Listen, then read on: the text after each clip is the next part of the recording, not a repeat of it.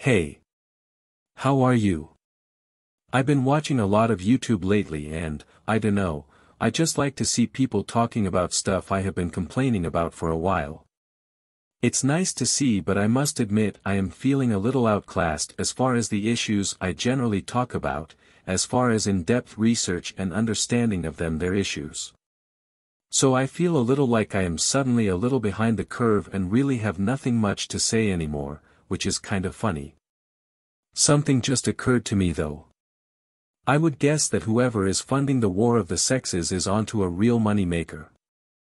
I would speculate that this little war is probably funded on both sides by the same people or person.